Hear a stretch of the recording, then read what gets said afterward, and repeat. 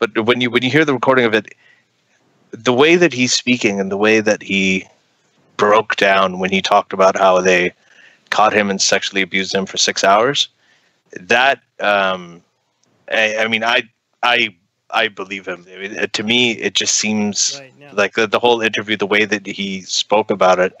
I mean, if he's lying, he deserves an Oscar. But it seems the most simple explanation is that he's telling the truth, because I heard it too. And there's another thing that I want to add, because when I spoke to him before the interview on WhatsApp, he told me that he probably doesn't want to tell the sexual abuse part in the interview. I said it's entirely up to you if you don't want to, if you're uncomfortable about it, etc. But more you tell your story, more people it's going to reach out to. And then at that point in my interview, I was under the assumption that he's not going to talk about it, but then he actually still volunteered at that point. So that was 7 years ago. So the new part of his story is that the police now was hunting him down because of his social media activity. Is that right?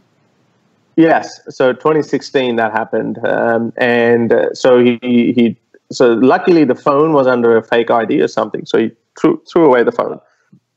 He left Karachi. He went to the southern Punjab. He didn't look at anyone. He didn't speak to anyone. There were no humans around for good 14 days or something. So he lived like that. And then he went to some other city, and where he is at the moment, I think he's doing some sort of a little job.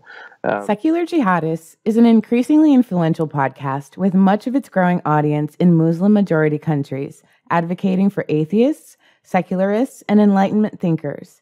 We want to reach out to more people. If we reach 500 patrons, we will be able to translate our shows into Arabic, Urdu, Persian, Bengali, Malay, Turkish, and other languages in these countries. Help us get there at patreon.com/SJME.